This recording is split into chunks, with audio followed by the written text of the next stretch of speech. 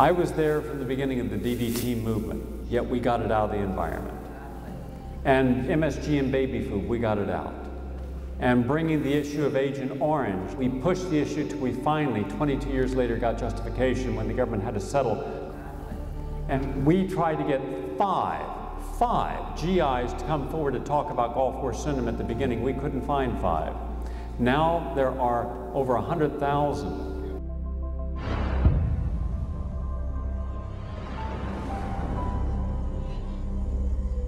Anyone on Prozac is 12 times more likely to attempt suicide. This is a criminal act. And I want to know why these criminals are still walking the streets.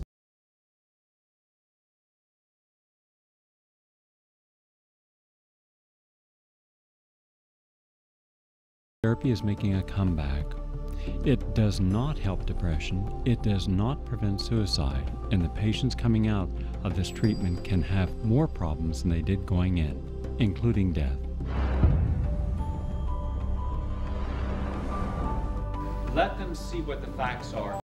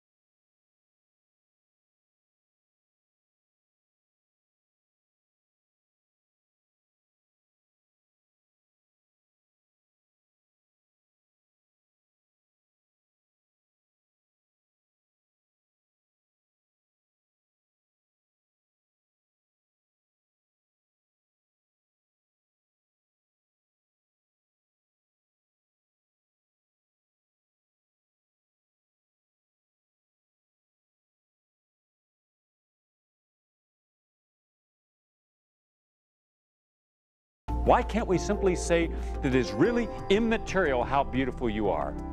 It is the beauty of your spirit, it is the beauty of your nature that counts.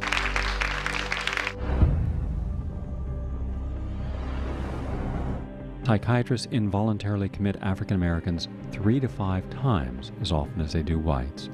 Psychiatrists diagnose African American men in public and private mental hospitals as having schizophrenia at a rate of up to 1,500% higher than white men.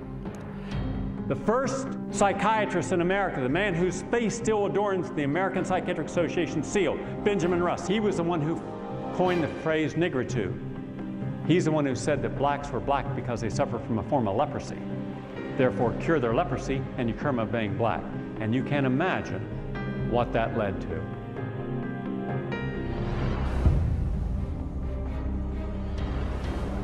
More than 100,000 of the service personnel that served in the Gulf are claiming that they are suffering from Gulf War syndrome. What is it the Pentagon, the Defense Department, the Veterans Administration fears by being open, candid, coming forward and laying all the facts before the American public? 2 ex-CIA employees asserted that the CIA had evidence of up to 60 Gulf War incidents of American troops' exposure to chemical weapons. Well, there is absolutely no doubt that the United States government aided and abetted Saddam Hussein's chemical and biological warfare program. The number of unnecessary antibiotics prescribed annually for viral infections is 20 million. The number of unnecessary medical and surgical procedures performed annually is 7.5 million. It is evident that the American medical system is the leading cause of death and injury in the United States. Each morning in the United States, between 6 and 7 million children are given a prescription medication before they can go to school. The doctor told us that he thought the drug Prozac would help Jacob. I found my son hanging in our attic. Stop putting drugs into kids and telling them they're disordered in some way. I believe that Eric Harris was literally driven crazy while taking this antidepressant drug.